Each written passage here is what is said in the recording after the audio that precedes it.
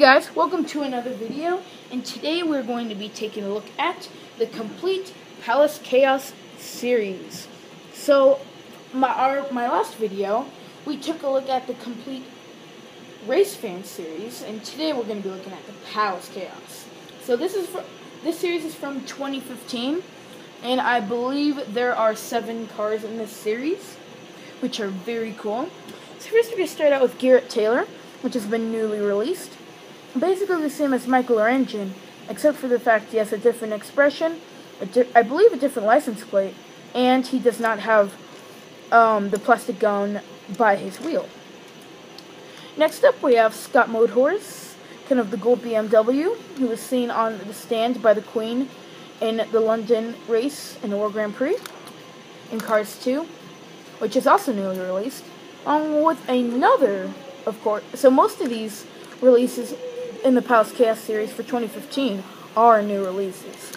So here's Manny Rodriguez, which is a Ford Mondeo, and is a repaint of Scott Sparks, Simon Carbarini, Mark Wilson, and Doug Speedcheck. Just of course he's blue, and he does not have the hat for the police from London.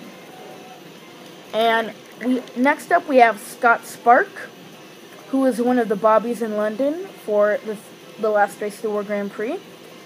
His expression looks very nice. He's very cool. Basically the same as Doug Speedcheck, of course, different license plate and different expression. Same thing with, here we have Simon Carbarini. Basically same differences from Doug Speedcheck to Scott Spark. So Mark Wilson is kind of also like Simon Carbarini in a way, because Simon Carbarini does not have the same expression as him, and they both have different license plates. But to be honest, my favorite Bobby from London is probably Scott Spark, just because his expression really sells it, and he's really cool. Next, we have Jumpstart J. Ward, which is also another repaint of Victor Pavillon, which was released in the Palace Chaos series in 2013, and he is blue. I honestly like this Jaguar better than Victor Pavillon, just because it just looks better. The color, it just looks a lot nicer, especially with his expression. He was also one of the cars I was seeing on the stand with the Queen in London.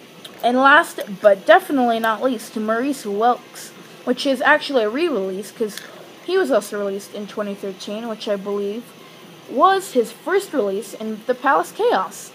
So he's very cool. His expression looks very nice. And if you saw a prototype of Sergeant Highgear, you could see quite a bit of a resemblance between them both.